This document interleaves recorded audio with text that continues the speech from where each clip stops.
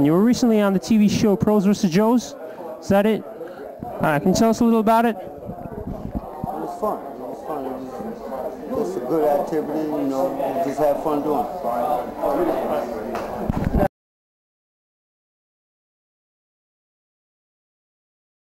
Your fight with Julio Cesar Chavez. How do you think they call it a draw, man? You know, that was so long ago, and you know, it really doesn't even, you know, it didn't matter to me. They called it what they called it, and the world got a chance to see it and judge it for themselves. Who was your toughest fight? Everybody. It's a tough fight. Everybody.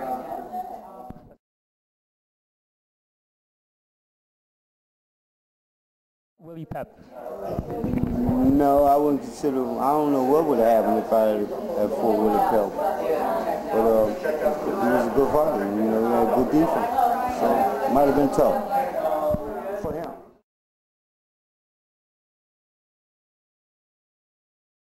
Well, let me ask you about your amateur career. Which famous did you fight? Any famous guys in the amateurs? I fought everybody in the amateurs. Can you name some guys that are known? Known where? Just in general. I don't know. They come from different countries. And, it was a wonderful career. You know. It's a long time ago. I can't remember that far back. But I did have a beautiful, wonderful amateur career. How many fights did you have? About 500 amateur fights.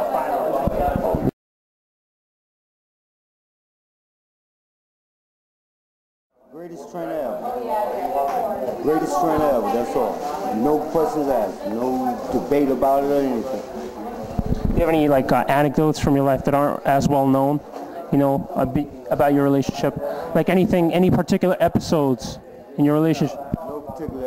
Every day he's just a wonderful trainer, man. You know, no one thing stands out. It's like that every day with me.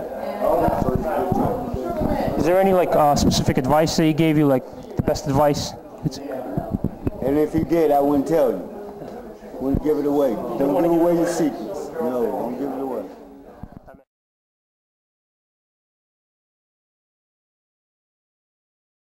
That's the Russian guy? Yeah.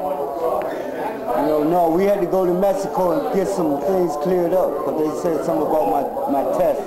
My urine test wasn't positive, so we cleared that up, and then we moved on. But he lost. Let's make that clear. Did you enjoy the ceremony? Oh, always enjoyed the Hall of Fame ceremony? Of course. And die-hard fans that always come out every year.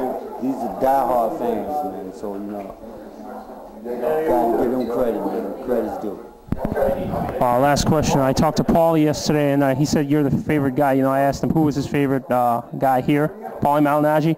I asked him who was his favorite guy. He said it was you. Do you have any favorites among the guys that are here? Anybody that stands out? Marvin Hagler, Leon Spinks. You know, those are the two favorites for me. Thanks for your time, Sweet Pea.